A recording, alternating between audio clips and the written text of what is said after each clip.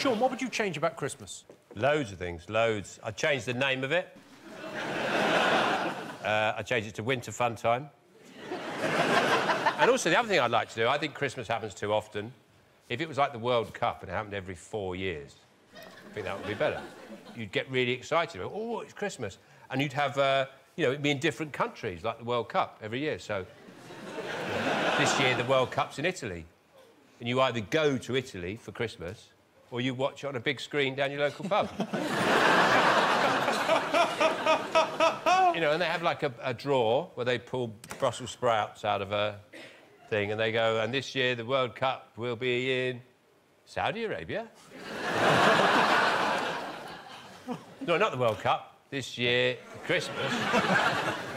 I don't need to tell you how to do your job, do I? This year, the World Cup will be in Saudi Arabia. World Cup again?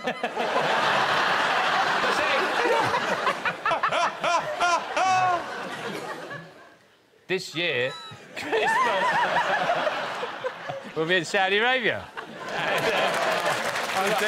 Yeah. Now it sounds like you're weirdly into Christmas being in Saudi Arabia. Sean, have you got a mascot? Yes, I do, Jimmy.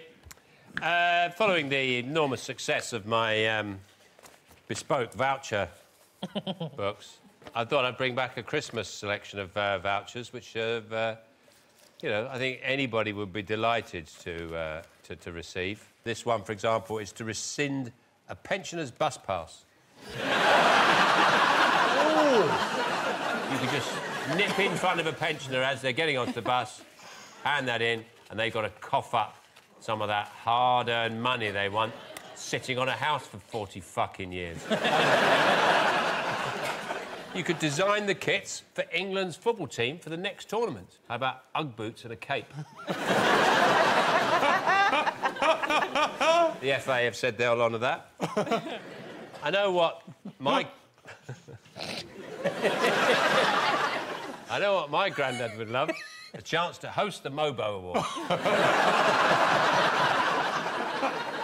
Well, this one's a bit odd. 3rd off number 7 products and boots. Don't know how that got in there. So how about this one? Have any adult relative jailed for 3 weeks. For no reason. Sean, lucky everyone.